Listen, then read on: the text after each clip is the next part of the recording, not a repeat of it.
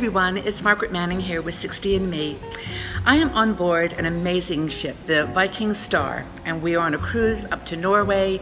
It's been a most amazing trip, and the ship itself is spectacular. It's beautifully elegant, the decor is very Scandinavian, simple, but just wonderfully relaxing and calming, and I wanted to share it with you.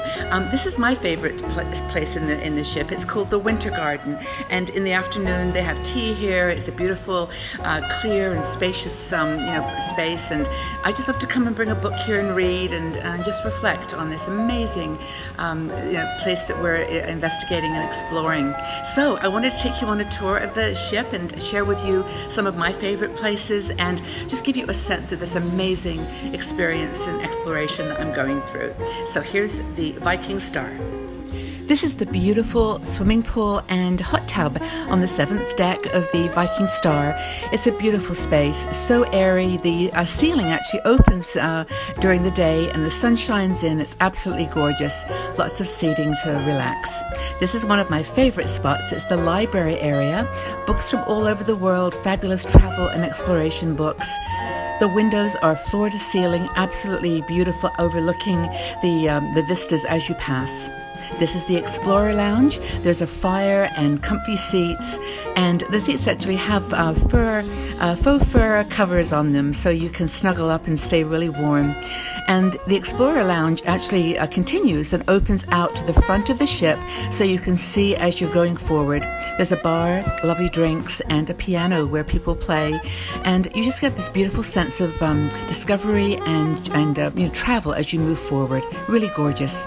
Upstairs, you can go to an even more private area where you can read and relax. It's really, really beautiful. I spent a lot of time in this spot. You really get a sense of the scale of the boat and the landscape. The Star Theatre is where a lot of the entertainment was held. Every night there was a port chat, so you could learn about where you were going to be going the next day. And also there were lectures on various historical and entertainment topics.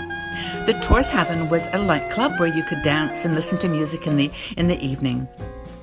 Lots of places to just wander and relax, and just a sense that you're on a journey. There's a beautiful mural on the wall here. I think it's Oslo, and you can see people just doing what you're doing, exploring and discovering. Lots of quiet spots to read, relax, have a drink, and the food was pretty much 24/7.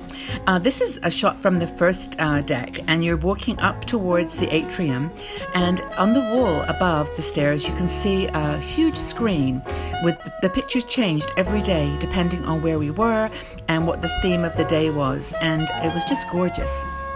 And then this is a view from that second level. You can see how their chairs are positioned around the atrium, so you can look down. There was ballet, piano, guitar, and all kinds of other entertainment below. This was a nice area. It was very quiet, an area where you could play games. There's Scrabble boards and backgammon, and just really something for everyone.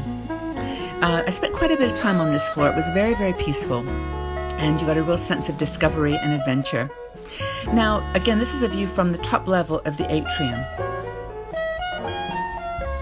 The Viking heritage is very prevalent on the ship, in fact all the Viking ships, and so this is a small museum that has artifacts from Viking culture, clothing, ships, and other interesting facts.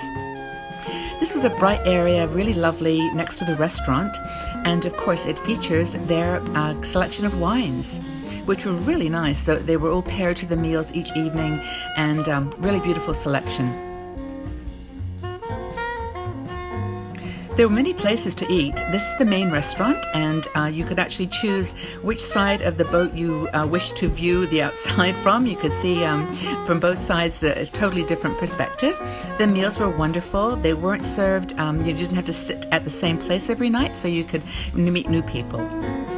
This is the Explorer Lounge, where the staff were available to answer questions pretty much 24/7. There was always someone on duty, and you could get information on the Viking Daily, which outlined activities. There was a small internet cafe where you could sit down and print your tickets, or just get information on the internet if you didn't bring your computer. There were some stores, not too many. It wasn't over commercialized, but you could purchase things from the spa.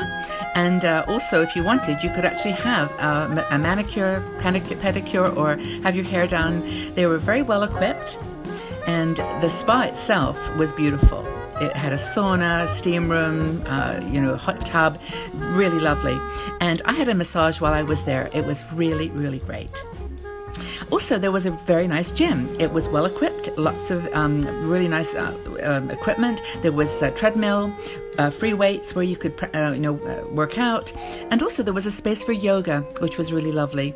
So again, that view was spectacular. Encouraged you to work out.